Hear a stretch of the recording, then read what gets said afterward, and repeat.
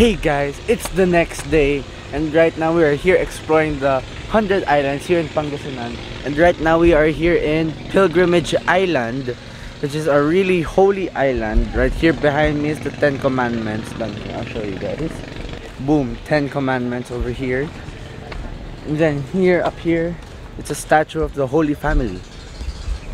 See? Jesus, Mary, and Joseph. Boom. So you can tell this is a really holy island. And when you reach the top of this island, there's going to be a giant statue of Jesus. But to get there, you have to walk 200 steps. Time to catch up to Ate Jazz and Sabi. They went ahead, so far ahead. So here, you can also do Stations of the Cross. And the Stations of the Cross here is really different. Just knew this now.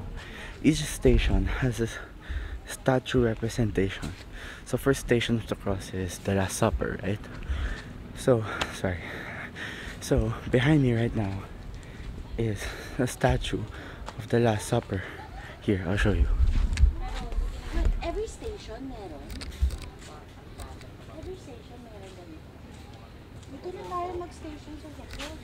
Can we do it, Mom? So each station looks like that. Statue representation per station, which is awesome.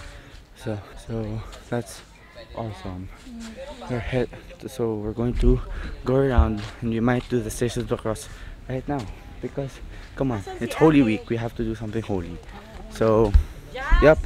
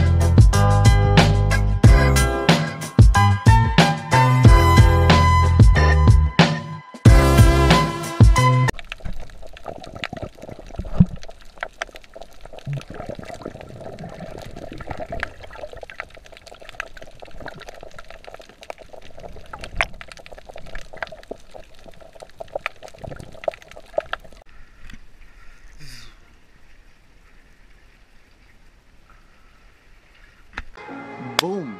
It's nighttime right now. I'll actually tell you guys more about this resort right now. So, this is actually a really nice resort. It's not that hard to go to because like there are no rocky roads at all. It's all smooth. It's a really scenic route, so you won't get bored. And it's a really fun trip going here. And when you get here mismo, it's going to be a really fun experience as well. This resort has full-size basketball court, has 2 pools, one with a fountain, one without, and one water slide.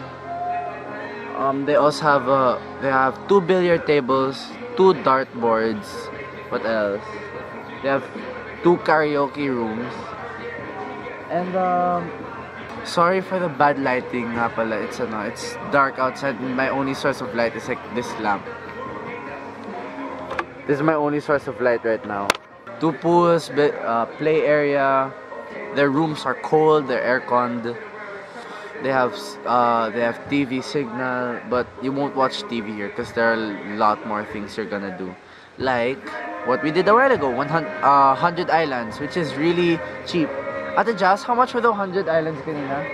Yeah, like for a full trip, for 6 people, that's like 6,500. Like one whole day already, and you're going to be able to do snorkeling, zip line, what else? Awesome views, a good hike. Yeah, and you're able to see a lot of islands, a lot of things that you don't normally see. And another activity you can do when you're here in Bolinao is like what we're going to do tomorrow. Like we're going to do waterfalls, and we're going to do another beach, like a white sand beach. So that's gonna be awesome. And stay tuned for that tomorrow. So yep, that's pretty much everything I want to say about this resort.